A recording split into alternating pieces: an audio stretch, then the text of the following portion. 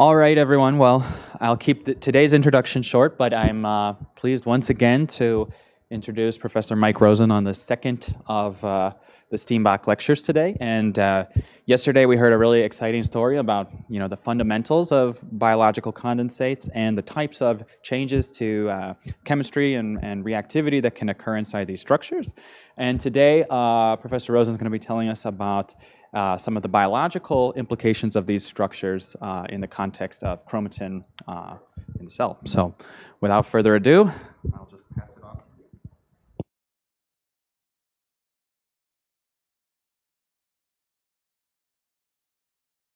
on. Thanks very much. It really has been just a spectacular couple of days for me here, just hearing so much wonderful, wonderful science from the faculty, frankly, especially from the students that I had lunch with today. Everybody had great stories. Just been really, really stimulating for me, and they have some collaborations to go home with, so just great all around.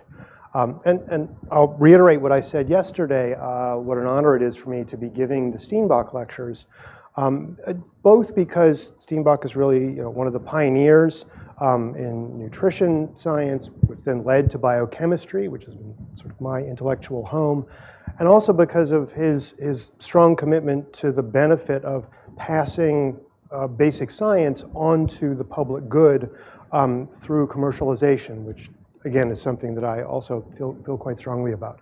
So again, thank you for the opportunity to be here. So the work I'm going to tell you about today is a very, very new area in my lab. We've always focused throughout my entire career on protein molecules. Nucleic acids kind of scared me. We've always focused on biology that occurs in the cytoplasm and really never ventured into the nucleus. But as I'll explain to you, our understanding of the kind of molecular species that can undergo liquid-liquid phase separation recently has taken us into a new compartment, the nucleus, and a new kind of biomolecule, chromatin. And so what I'm going to do today is just spend just a few minutes reiterating some of the sort of points that I made at the very beginning yesterday, and then tell you about our new work in this area of chromatin organization. So again, research in my lab has focused for about the last dozen years or so on these cellular compartments that we've taken to calling biomolecular condensates. Condensates, by definition, are compartments in cells that concentrate selected groups of molecules, both protein molecules, RNA molecules, probably small molecules. And the key thing is that they concentrate them in discrete foci in the absence of a surrounding membrane.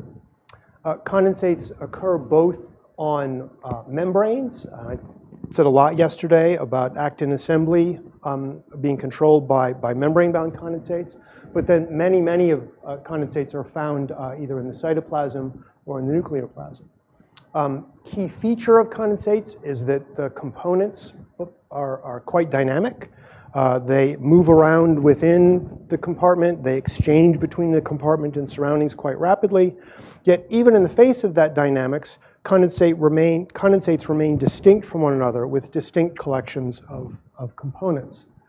Condensates are involved in a diverse range of biological processes. It kind of feels like every time we open up a journal lately, there's a new condensate that's involved in some new biological process.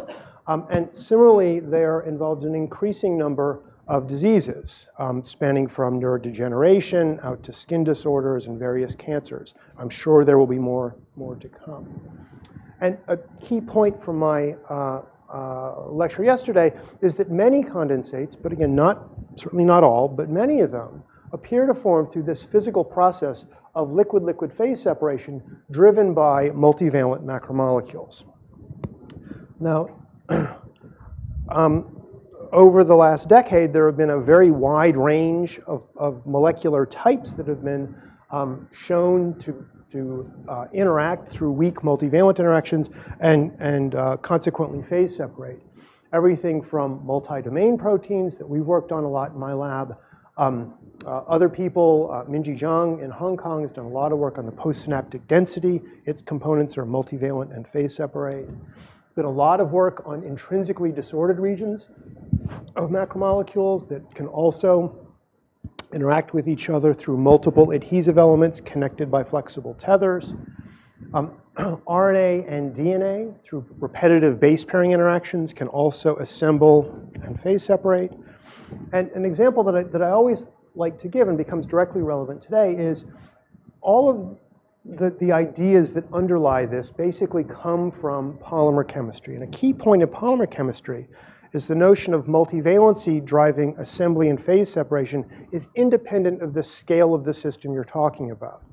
And so a nice example of that is synaptic vesicles, where the vesicle is much, much, much larger, an order of magnitude larger than any of these molecules. But nevertheless, if one generates vesicles coated with adhesive molecules, they will assemble sharply to form a phase-separated liquid whose unit component is something even as large as a vesicle. Okay? And again, that will become relevant in just a moment in the context of chromatin. And importantly, again, this comes straight out of polymer chemistry. This notion of multivalency producing these structures leads very naturally to modes of regulation, because polymer chemistry tells us that higher valence, the larger the number of adhesive elements in a given molecule, as well as higher affinity between the adhesive elements, promote oligomerization and thus promote phase separation. And I spent a lot of time yesterday talking about a system here on the left that regulates actin assembly, where changes in phosphotyrosine is effectively changes in valence and drives phase separation. And there are a lot of other examples in the literature as well for disordered proteins being regulated this way. So with that as a very, very brief prelude, this has taken us into a completely new area for my lab, and I'll sort of introduce the problem, and then I'll tell you how we got into it through this lens. And the problem is the organization of chromatin in the eukaryotic nucleus. And the basic problem, coming from the world of structural biology to me, is just cool, and that is that every cell in the human body has about 2 meters of DNA in it, and that has to be compacted into the nucleus, which is on the order of 10 microns in diameter, which is a tremendous degree of compaction. And one thing I've done to try to sort of appreciate this is to move it to kind of a human scale, and that is, if you took all of the DNA in a human body, my body, and you lined it up end to end, how big would it be? And the answer is that would go from Earth to Pluto and back 3 times. But yet it's compacted into me, right, and all of you, right? So it's just this incredible amount of compaction of this polymer chain of double-stranded DNA. But this must occur with a lot of restrictions. So it has to retain dynamics in order to permit regulation and function. Moreover, it has to occur non-isotropically. There have to be distinct functional domains that are on scales of, let's say, kilobases to megabases. And of course, this organization is known to control a huge range of nuclear processes, everything from transcription to replication to repair. It goes awry in a very large number of diseases, most notably many cancers. So it's a very important problem for basic biology and human disease. Now, if you look in canonical explanations of this that have appeared in textbooks, the organization of chromatin, the compaction, has been explained largely through a hierarchical assembly process. And the basic idea is you start with this long chain of double-stranded DNA. The first level of compaction is that the DNA gets wrapped twice around an octamer of histone proteins, forming nucleosome structures. And those nucleosomes have then been proposed to assemble into what's been called the 30 nanometer fiber.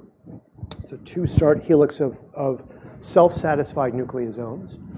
Those fibers then assemble into thicker fibers, which assemble into still thicker fibers, and eventually you get something like the mitotic chromosome, which is the most compact unit of chromatin. And there are some older data that support this, but as imaging has gotten better and better and better, and people have been able to look inside intact nuclei of eukaryotic cells, clearly one sees tons and tons of nucleosomes, but these higher order structures if they're there, are not highly enriched. And so the question of how the cell goes from nucleosomes to mitotic chromosomes still is, I would argue, quite poorly understood. Now, there have been a variety of recent studies that have invoked liquid-liquid phase separation as a mode of organizing chromatin. The earliest ones came from Gary Karpin and Gita Narlikar, where they showed that the critical heterochromatin protein HP1 alpha was able to undergo liquid-liquid phase separation and recruit in DNA. And they proposed, on that basis and a variety of other data, that this phase separation of HP1 alpha is an important organizer of chromatin. There's been a lot of work done on various models of assembling transcriptional machineries. There are some who have argued for overt liquid-liquid phase separation, particularly Phil Sharp and Rick Young. Robert Tijan and Xavier Darjak have a somewhat different model, but that nevertheless invokes assembly of molecules at sites of active transcription. All of these models, though, essentially invoke proteins as the drivers. It's the assembly of the protein that creates the thing, and then DNA kind of follows. There have also been a variety of computational models of chromatin organization that invoke differential interactions between different types of chromatin. They'll invoke euchromatin interacting better with euchromatin than between U and heterochromatin interacting better with itself than with other types. And in that way, they've been able to generate simulations of overall organization of chromatin in the eukaryotic nucleus. And in some cases, they've been able to show that those match quite well actual microscopy data of different types of chromatin. An issue with these models is that they generally lack any kind of molecular mechanism. They say, heterochromatin likes heterochromatin, euchromatin likes euchromatin, but they don't involve any specific kinds of context that would produce those interactions. Now, we got interested in this area, I got interested in this area through this lens of multivalency-driven phase separation in the following way.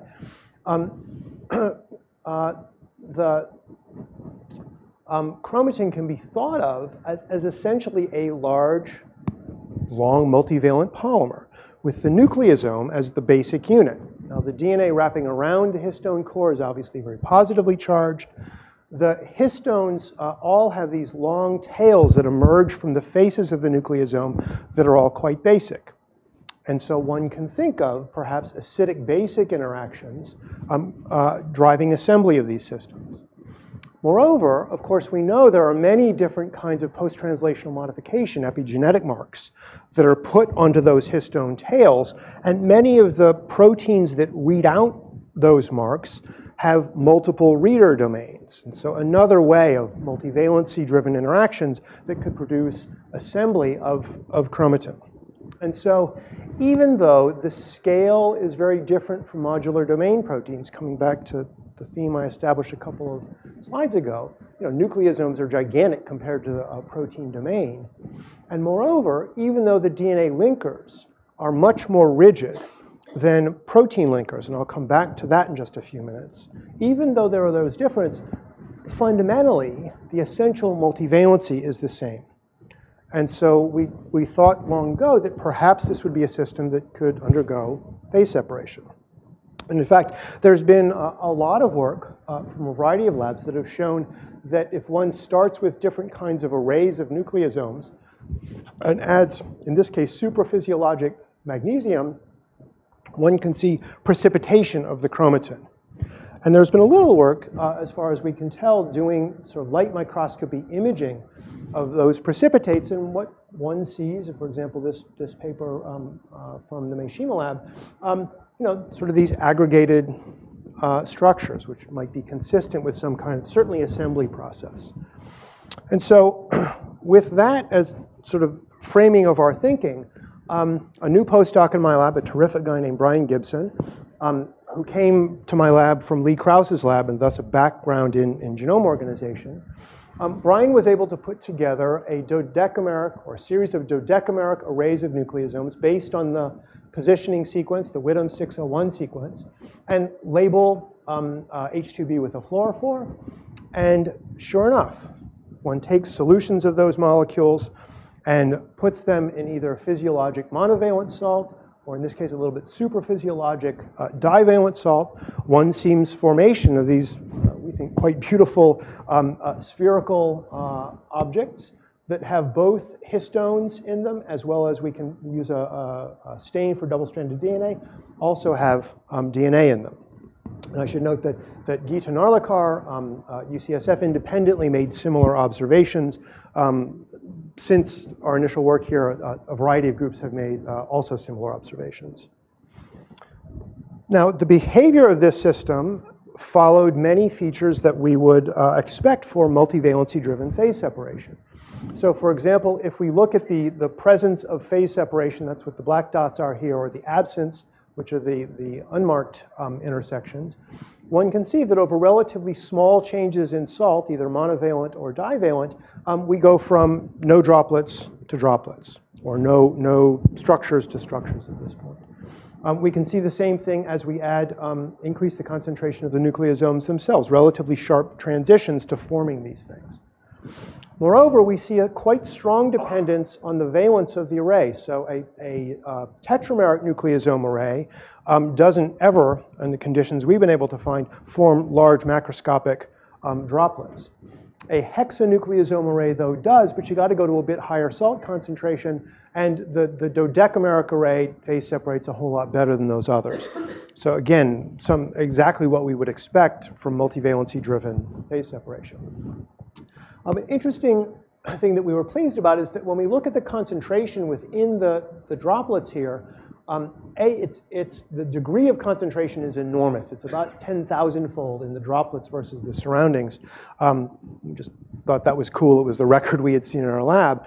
More substantively, though, the concentration of nucleosomes within the droplets is at least within the range of nucleosome concentrations that have been measured in eukaryotic nuclei, which of course doesn't mean this is what's going on in nuclei, but at least we're not 2 orders of magnitude off, right? So this kind of compaction, or this kind of a process, could at least contribute to what's going on in cells. These are very clearly liquid-like structures. If we photobleach the center of a large one, we can watch the recovery on, quantified on timescales here of about 10 minutes.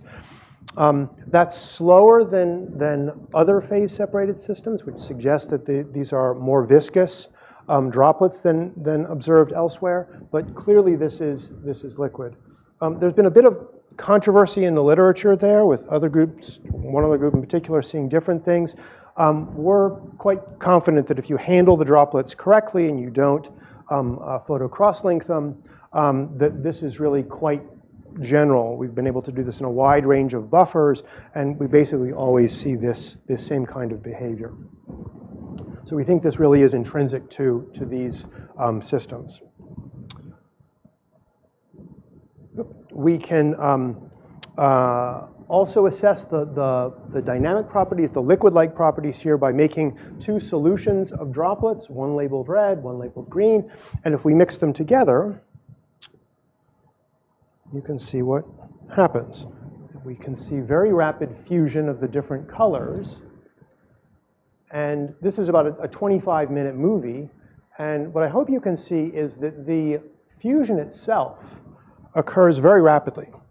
As soon as droplets hit each other, they round up and become spherical. What's interesting, though, is that the pole of the incoming color remains for quite some time. You can see the green pole remains for quite a bit of time here. I think I may have lost my laser pointer.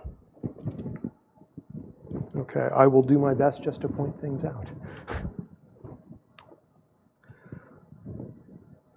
So we can see this a little bit better if we look at snapshots from individual points in the movie. So if you look at this one over here, what you can see is at 30 seconds, the 2 droplets have encountered each other. By the time a minute's gone by, boom, they've rounded up. right? So there's very strong surface tension in these systems. But the polar cap of green exists all the way out to, let's say, 15, 20 minutes or so.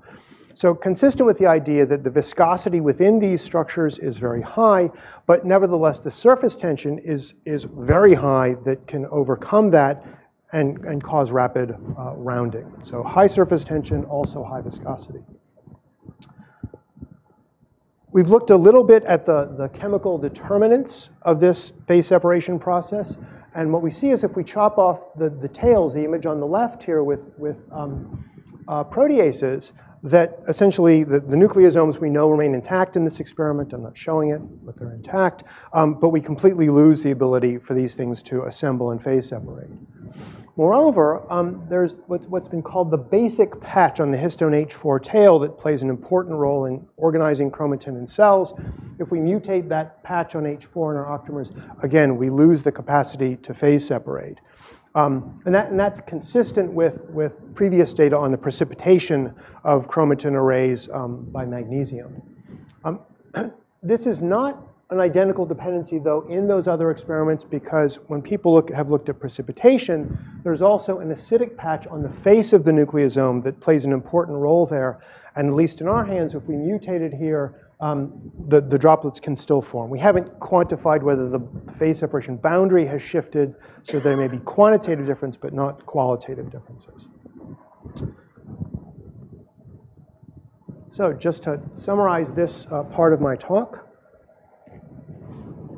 what I've shown you so far is that polynucleosome arrays will undergo liquid-liquid phase separation when moved into physiologic salt concentrations on the order of 100 millimolar monovalent salts and 0 to a couple millimolar of divalent salts, calcium or magnesium.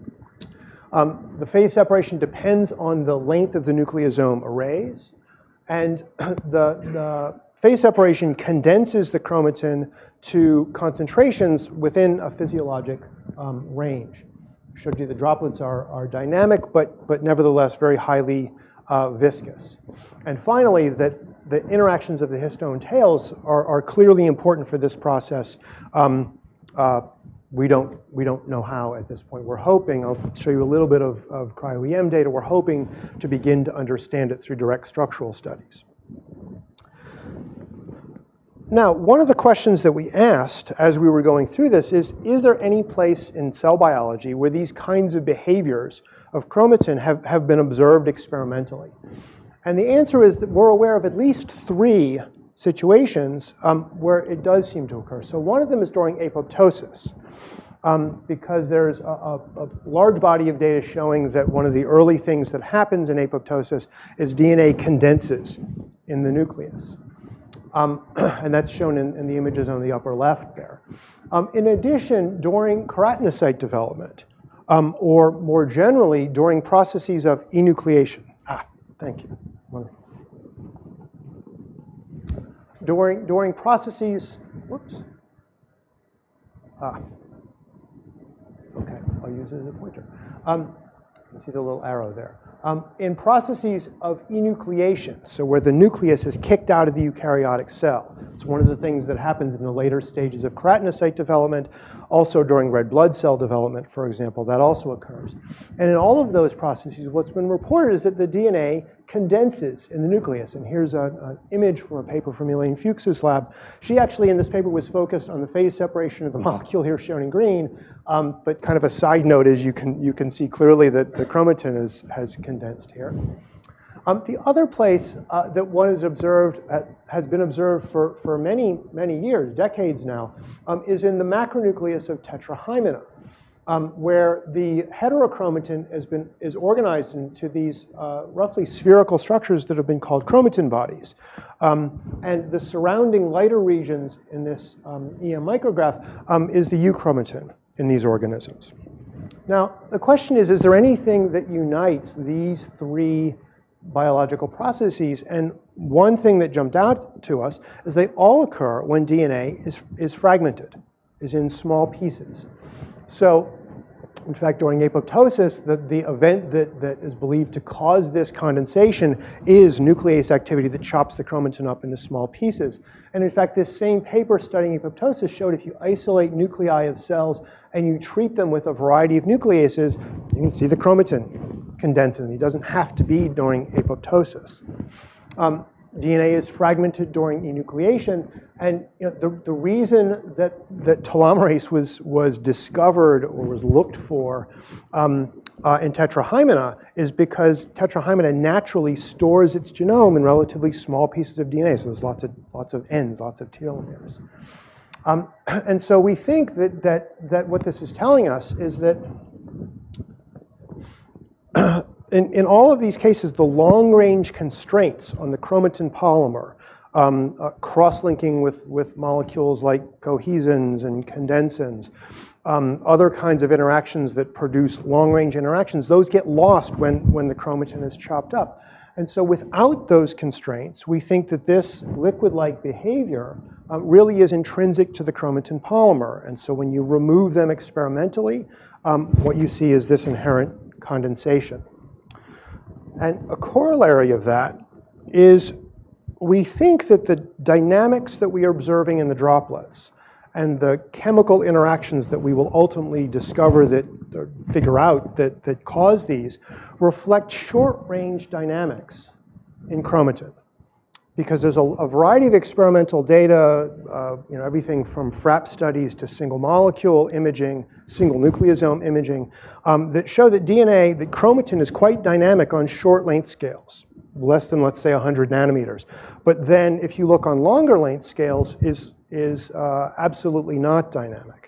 And so again, what we think is that what we're seeing in the movement in our droplets likely reflects those short-range interactions, those short-range motions of bona fide chromatin, because we have, again, relieved those long-range constraints that produce the lack of motion on longer length scales. We're more than happy to talk about those ideas afterwards. So along these lines of where in biology might all of this matter, we've had a really wonderful collaboration with Daniel Gerlich at the IMP in Vienna, and in particular with his really terrific graduate student, Max Schneider. Because Daniel has been interested for a number of years in an interesting question, and it is how is it that chromosomes are pushed by microtubules away from the spindle poles during mitosis? So if you're like me and you don't know a heck of a lot about chromatin, one thinks of what happens during mitosis is the chromatin has to be pulled into the two daughter cells. Well, that's what happens late in mitosis. Early in mitosis, though, the chromatin's got to be aligned at the metaphase plate, so it's got to be pushed from around the nucleus to line up in the center of the cell. And so that's the question that Daniel was trying to answer. And a specific way of phrasing this is, and the pushing is known to occur by microtubules. So you go from this chromatin throughout the nucleus on the left in interphase during mitosis to being pushed again into the metaphase plate. Happens by microtubules. So the question is, how is it that chromosomes can be moved by the microtubules? Why don't the microtubules just penetrate throughout the chromatin matrix, which would then render it unable to be moved around? And so to get at this, Max did a really interesting experiment. And I think the truth of the matter is, I think Max did this experiment first and then tried to figure out what it all meant in terms of microtubules moving around. But Max took a mitotic cell and microinjected into it a nuclease. And here's what he found. So you do the microinjection, and within minutes, the chromatin basically rounds up and forms these spherical, I hate when it does that, forms these beautiful spherical structures. You can watch them, I'll play it again, you can watch them move around. You can watch them clearly fuse with each other. You can watch them move out, spread out and separate as little liquid droplets. Really looks, for all intents and purposes, like formation of a chromatin liquid in the cells. And moreover, if you photobleach one of these droplets, you can see the movie here and the the data below it, you bleach, and the recovery occurs very fast. And you can see, again, quantification here. On roughly 10 seconds, basically, you fill in the bleach spot. So I think it's very clear that once you chop up the chromatin, at least in mitotic cells, you create a liquid-like structure. Now, the density of the chromatin in intact, or the density of intact chromatin and the density of these droplets generated by nucleases turns out to be identical within experimental error. And this is quantification from a number of cells. And so what that says is that the physical properties, the interactions that contribute to this phase separation, are very likely the same processes that contribute to compaction of real bona fide native chromatin. And I should note, for those in the office and in the audience who think about condensin depletion, which does play important roles here, has no effect on density. And so this doesn't seem to be something that has to do with condensin-mediated long-range crosslinks. Again, we think that this is largely due to these short-range interactions intrinsic to the chromatin polymer. Now, not only does the fragmented chromatin have the same density as native chromatin, it can also be pushed around by microtubules in analogous ways. So again, here on the left is what native chromatin looks like as the cell goes into mitosis. It gets pushed around, and ends up aligned here on the metaphase plate. In the cell on the right, the microtubule network has been disassembled with nicotazole, digested with nuclease, and then the nicotazole was washed out. And what you're looking at is microtubules in green, and you can see that as the microtubule networks reform, that liquid-like chromatin gets pushed around out to the cell periphery in ways that seem analogous to the way, again, native chromatin gets pushed around when it's intact. And so our conclusion from this is that the material properties of chromatin seem in this particular context, in the pushing context, to really be governed by this liquid-liquid phase separation process. So the question is sort of how. And on this we're a little bit less clear, but it seems to have to do with the fact that for chemical reasons, microtubules and tubulin are both excluded from both chromatin in cells and also from phase-separated chromatin droplets. And so here are cryo-electron tomograms, slices from a tomogram of a real cell. The chromatin is here outlined in darker colors. And I hope people can see that there are a variety of microtubules here. And what one sees if one looks at a blown up region here is that the microtubules, most of the time here, extend to the surface of the chromatin but don't penetrate into it. And in this larger view that more closely matches the image here, again, you can see when they've outlined a lot of microtubules, again, they really don't penetrate very much at all into the mass of the chromatin. In vitro, one can do experiments where you can label tubulin with a color, and what you see is that tubulin gets excluded from the droplets formed by nucleosome arrays. And if one does this in a way that allows the microtubules to form, they basically form in a manner that is excluded from the droplets. Now, for technical reasons, we weren't able to do an experiment where we could create an array of microtubules that would push on the droplets. We were hoping to be able to do that, and just again, for technical reasons, it never worked out. But at least looking at these non-dynamic systems, it seems pretty clear that both tubulin and microtubules don't get into our droplets, paralleling what one sees in vivo in cells. And I should note that in both cases, both in vivo or in cells and in vitro, this exclusion appears to be based on the high negative charge on tubulin, which kind of makes intuitive sense. You've got very negatively charged DNA, and negative charged molecules don't like to go into those droplets.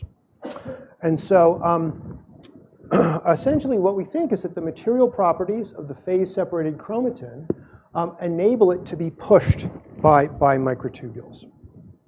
So this is then led to a model where chromatin is condensed both by intrinsic liquid-liquid phase separation, interactions between nucleosomes on short-length scales, and again on long-length scales, condensin will hold longer loops together. But that the resistance to microtubule forces depends mostly again, the phase separation properties, the short-range interactions between nucleosomes within chromatin.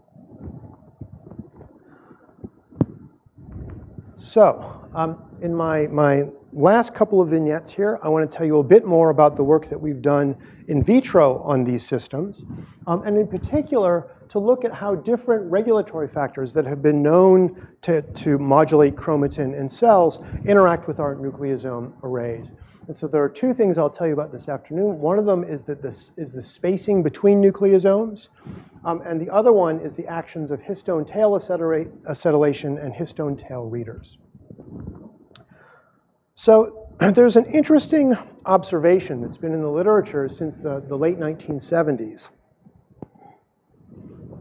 And that is, if one looks on a genome-wide scale at the positions of nucleosomes and the length of the linkers between nucleosomes, one sees in essentially all eukaryotes that this has been looked at so far, everything from yeast out to mice and to humans as well, one sees this interesting oscillatory pattern. If you look at the frequency of a given linker length, both in yeast, you see it, you also see it in mice.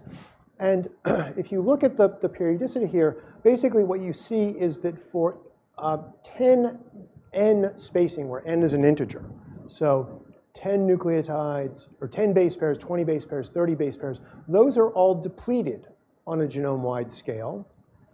10n plus 5, so 15, 25, 35 base pairs, those are all the ones that are enriched on a genome-wide scale. And again, this is seen across the eukaryotic spectrum, and the reasons for it really remain entirely unknown. Now, if you think about this, DNA has 10.2 base pairs per turn, which means that 10n essentially aligns successive nucleosomes facing the same way, right? So 20 base pairs, 30 base pairs, nucleosomes at either end of this will aim the same way. 10n plus 5 aims them exactly opposite. So 15, 25, 35 aims them in opposite directions. Now, the structural biology that's done, crystallography and cryo-EM, has been done on the 10n spacing arrays. And what one sees there are these beautiful 30 nanometer fibers, where every other nucleosome stacks on itself. So 1, 2, 3, 4, 5. So even ones stack on themselves, odd ones stack on themselves. So the 30 nanometer fiber is made with 10n spacing. But that's the one that's disfavored in cells.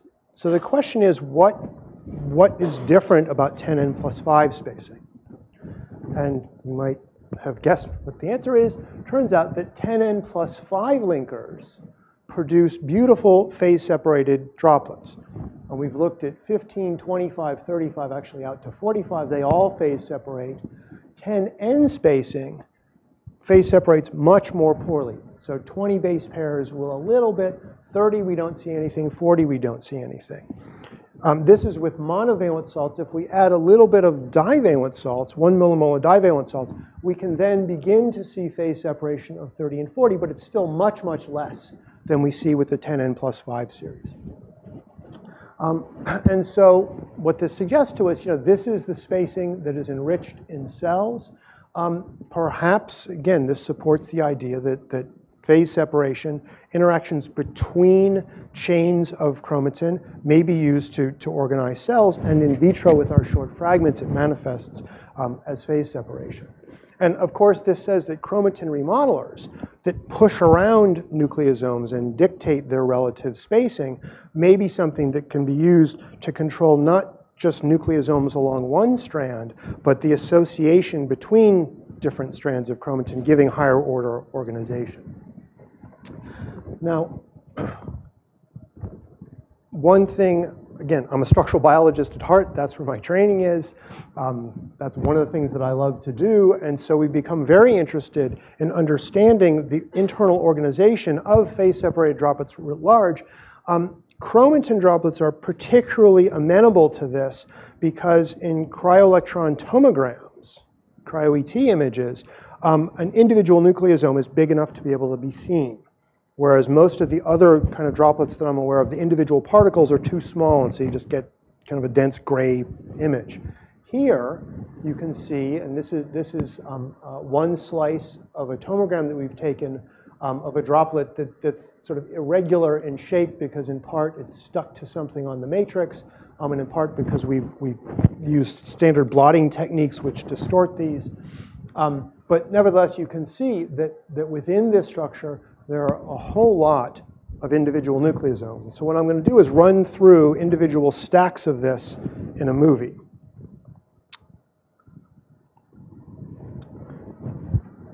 And you'll see, again, we can see lots and lots of different nucleosomes.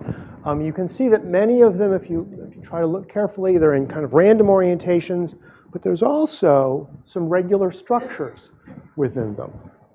I'll highlight some of those at the end. We get these very interesting filament-like structures that are about 10 nanometers in diameter, which is just about the diameter of an individual nucleosome, and they look kind of like stacks of coins.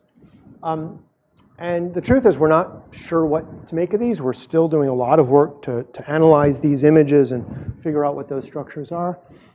What's interesting is that Claudia O'Shea is a wonderful chemical biologist at the Salk Institute, has developed ways, she calls it Chrome-EMT, of looking at nucleosomes in intact nuclei. And while she doesn't see a lot of 30 nanometer fibers, she sees these weird things that look like stacks of coins that are about 10 nanometers thick.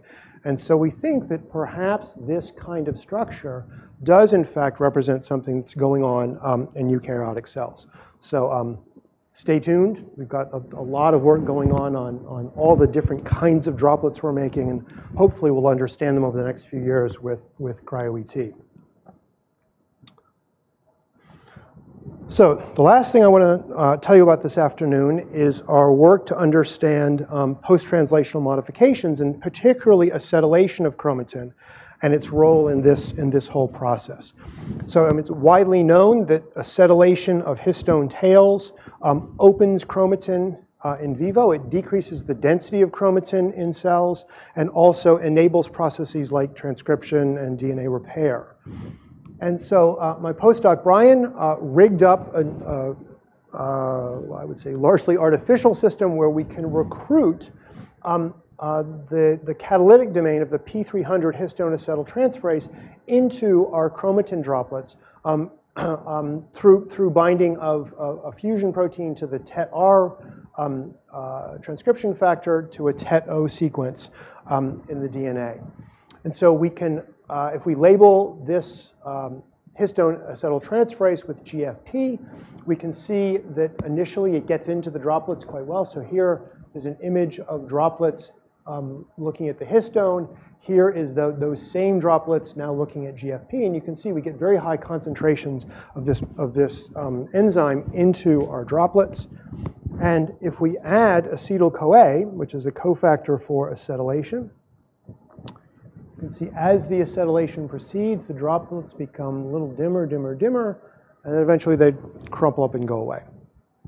And so what this suggests to us is that chromatin could be controlled, phase-separated chromatin could be controlled through acetylation of the histone tails, which evidently weaken nucleosome-nucleosome interactions. We don't know how yet, other than obviously they quench the charge, and that ultimately causes lower density and ultimately leads to complete dissolution of the system here. So the last thing we wanted to look at was what about these histone tail readers? So there is a widely used domain called a bromodomain that binds selectively to acetylated histone tails on chromatin. And we created an entirely engineered protein, a pentabromoprotein. We took a single bromodomain and strung it together in an array. We also looked at a natural chromatin regulatory protein called BRD4 which contains two bromodomains as well as an IDR region at its C-terminus that can self-assemble. And in both cases, we did the following experiment. We started off with chromatin droplets. We acetylated them to a high degree with the P300 acetyltransferase, and again, the droplets went away. And in both cases then, if we added the bromodomain protein to it, we reintroduced a new phase that contains both the bromo protein as well as chromatin. We can see that for the pentabromo as well as for BRD4. Now, in both cases, we know that the interaction or formation of this new phase requires multivalency. A single bromodomain protein absolutely does not, at any concentration, cause reformation of the separated phase.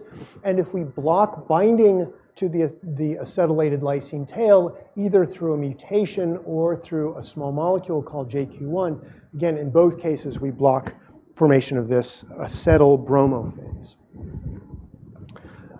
Now, the last piece of data I want to show you is what we call our chromatin caterpillar. We did an experiment that I really honestly did not think was going to yield something this interesting.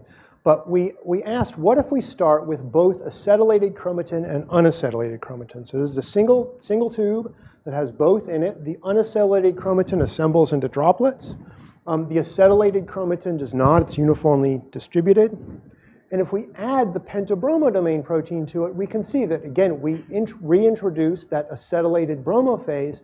But what's cool is it does not coalesce with the unacetylated chromatin. So if we show both colors here together, we can see that we get these two distinct phases. They adhere to each other, so there's enough attraction to cause adhesion, but not so much adhesion that the molecules coalesce and form a single dense phase. And so what that tells us, at least in physical terms, is that phase separation can produce distinct chromatin domains that obviously have distinct physical properties and by implication could have distinct functions.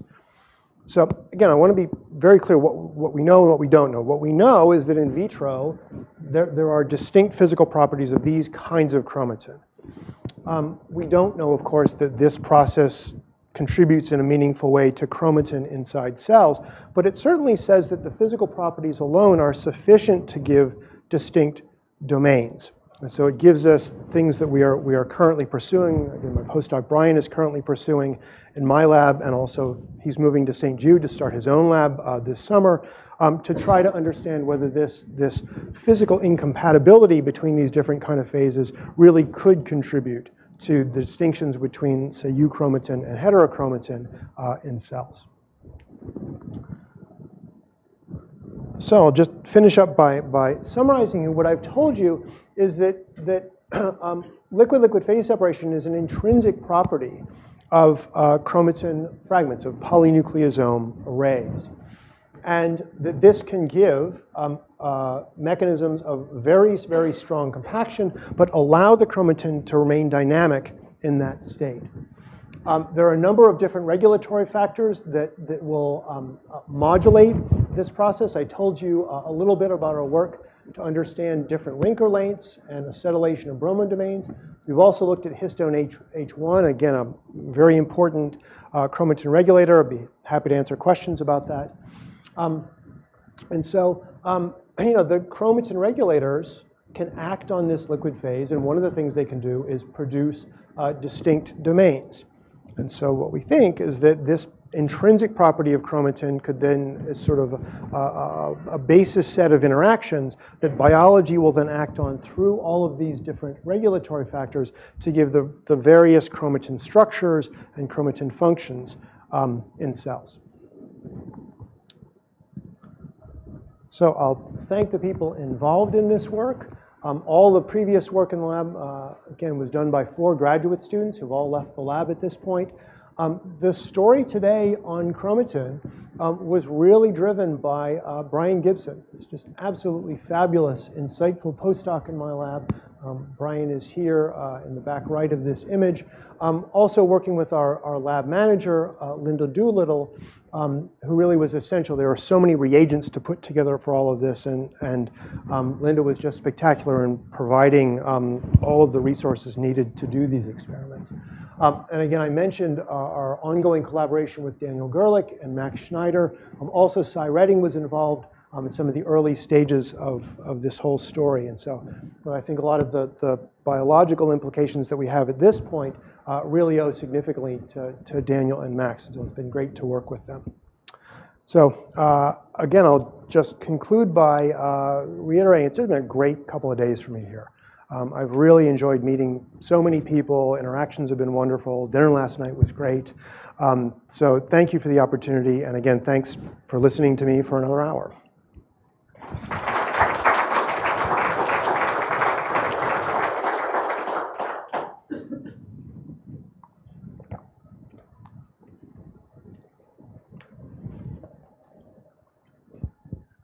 That was a wonderful talk. The experiments where you injected the nuclease was really cool. Did, yeah.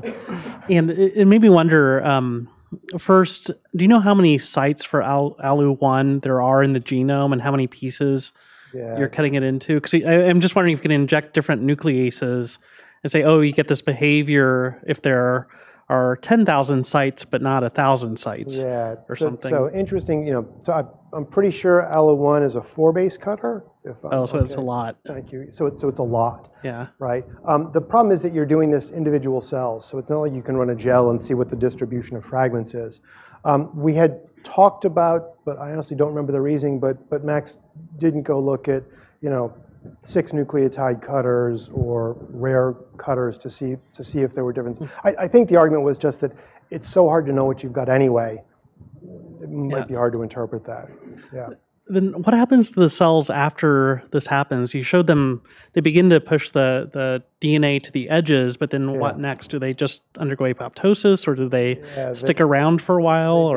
I don't know the mechanism by which they croak, but yeah, they basically die. Okay. See, they don't live a whole lot longer after you've done that to them. Yeah.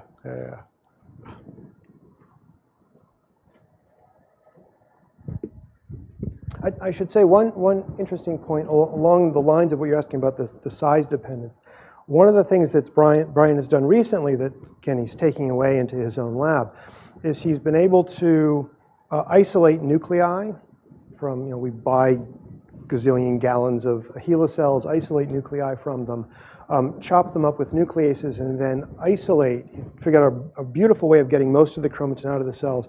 He can isolate it in quite pure form in a biochemical prep. And what we've seen that you can add salt to that and it phase separates, but that fragments on order of, I think it's the 4,000 to 5,000 cut, phase separate at lower salt than if you take things that are in sort of the 2,000, 3,000 cut. All right, so even with native chromatin, the notion of longer arrays begetting phase separation is better. It's not quite the experiment you would like to see, but it's along the lines of size dependence, even with natural chromatin. Perhaps you mentioned it, but if you put it into an interphase cell, do you also get, obviously there's difference in just condensed states of chromosomes, but what happens for an interphase cell? Do you get the blobs? Good question. So you get small little bits, small condensed droplets, and we don't know what those are, but not nearly to the same extent. And we think probably it's because there's one of the things that happens as cells go into mitosis, you may know better than I, is they become deacetylated to a very large degree, and there's a lot more acetylation going on in interphase. They didn't do an experiment where they did that injection also with an acetyltransferase inhibitor. Right. So we kind of assume that the reason we don't see the same kind of massive condensation is because there's a lot more acetylation. Sure. And you also have the hyperphosphorylation on S10. I was wondering if Brian or someone has made the recombinant proteins and done that in vitro. Does S10 promote condensation? We haven't tried that yet. And then the HAD experiment. So one of the preferred substrates for P300 is K16 on H4. So So you could just be like, well, the reason why the hat is acting like the basic patch is because it's hitting the same. But Yeah. are there other lysines? There's so many lysines that P300 hits. Right. Do you know which ones are actually important for this? No. And any students who want to come to postdoc and do that experiment? So I'll make it a little bit further than that. So the answer is no, we don't know which sites get hit. We don't know if it's merely the collection of sites or if it is, K16 that's critical. Moreover, in the reforming the structures, we don't know whether there are certain sites that the bromodomain binds to that are better to reform. It doesn't have to be that the sites that are used to blow up the chromatin are the same sites that are used to reform it. Those could be orthogonal. Okay. So again, there's like a PhD thesis or a postdoc to do with that, and we just haven't done it yet. The pandemic that's one of the things the pandemic has slowed, yeah. Very interesting results. So what does addition of H1 do? Well, I'll just tell you, because I had a couple of slides that I took out for time. So H1 does two things. First of all, it compacts the droplets. So the fluorescence intensity goes up by about 25%, consistent with what H1 does in cells. It also basically solidifies the droplets. So if we add H1 to existing droplets, or we form droplets in the presence of H1, we see the same kind of round structures form, but they're absolutely solid.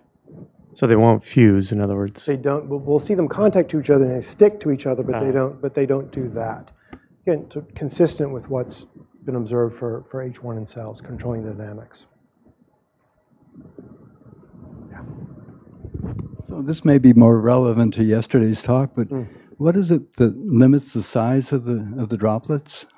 Because you show they fuse, but do they dissociate as well? Yeah, good question. So in vitro, really nothing limits the size of the droplets. They basically, as long as eventually after a day or two, for reasons we don't understand, most droplet systems stop fusing. But in general, they will get bigger and bigger and bigger.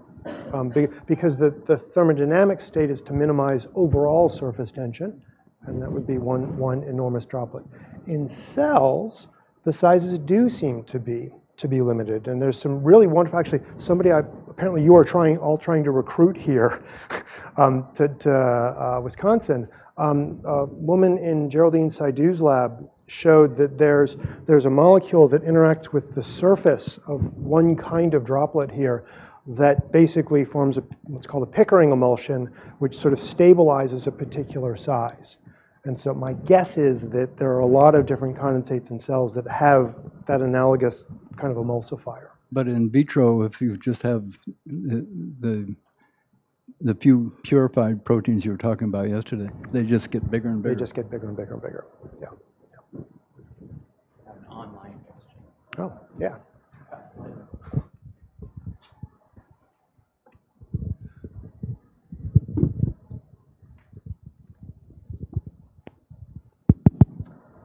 A new way of giving seminars. Debayan asks, thanks for the great talk.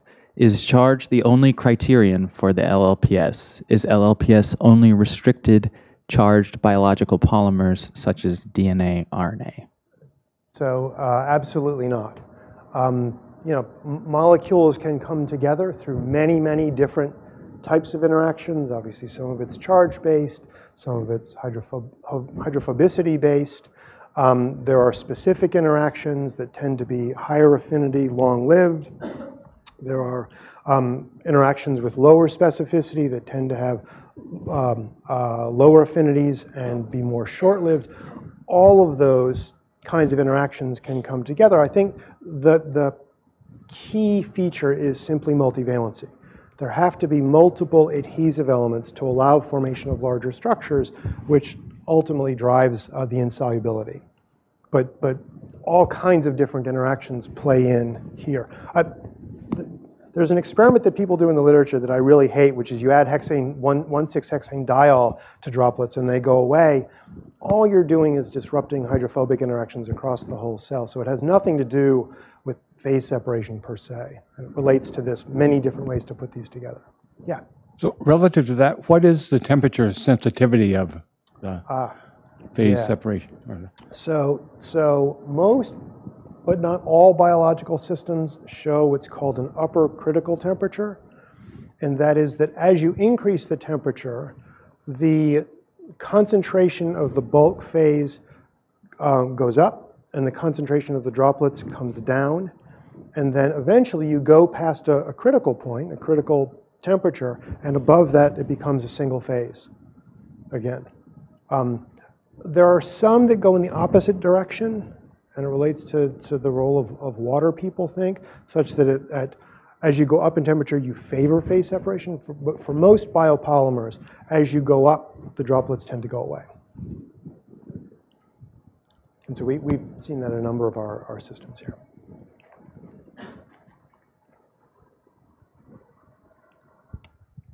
Yep. So have you tried to ask if different transcription factors can interface with these droplets in different ways? For example, pioneer transcription factors. Yeah, we did one, again, this is one of the things that sort of got clocked by the pandemic. We've looked at one transcription factor. One of the things we're interested in is if we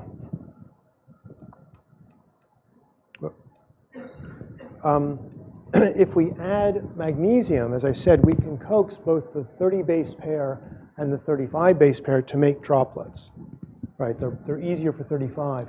We think that those droplets have different internal structures. The 30 base pair is probably making 30 nanometer fibers that assemble laterally. The 35 is probably making our 10 nanometer things. And we asked whether if we rig in a transcription factor binding site into those two, does it care? And with an N of 1, no, it didn't, which was kind of disappointing. I was really hoping. One that a new postdoc in the lab had worked on as a graduate student. ETV4?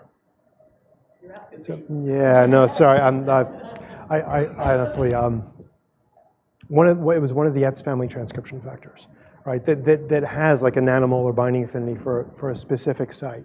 And we could put that specific site into either, again, the 35 or the 30, and its partition coefficient was basically the same in two cases. My gut feeling, though, is that there's going to be differences, right? And that biology, because these likely will have different internal structures, and biology cares about structure.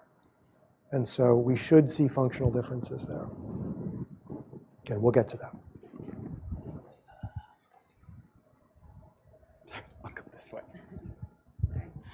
So I was just thinking about the fact that enhancers and promoters can both have acetyl marks, and that they often sort of come together, even if not stably. So, and to me, with your data at the end, where you showed that the unacetylated sort of forms a phase separate from the acetylated, whether you guys had thought or whether you had experiments planned that could help to test whether those sort of interactions were helping with that sort of transient enhancer-promoter interactions. Yeah, I mean, we've thought about that, but we don't have anything planned. Cliff Brangwyn, though, is another person who works in this field, done really wonderful work.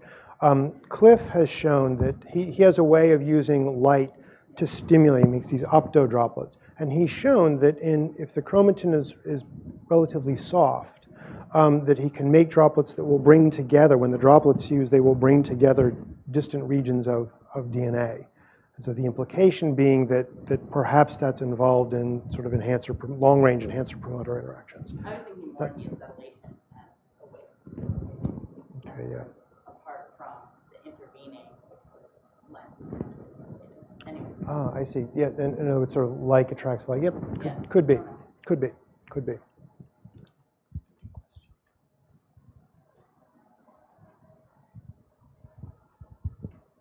I'll piggyback off that and ask a transcription question as well. So you have to move the histones off of the DNA in order to move a polymerase through, right?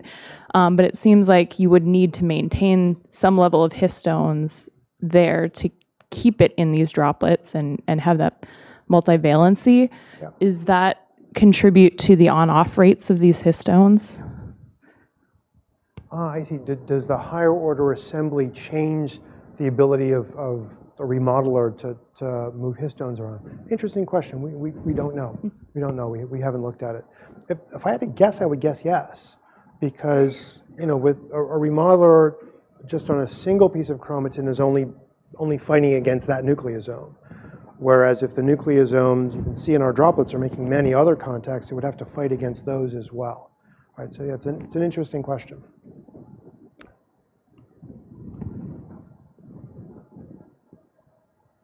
Well, if there's no more questions, I think let's thank Dr. Rosen for a fantastic series of seminars. Thank you.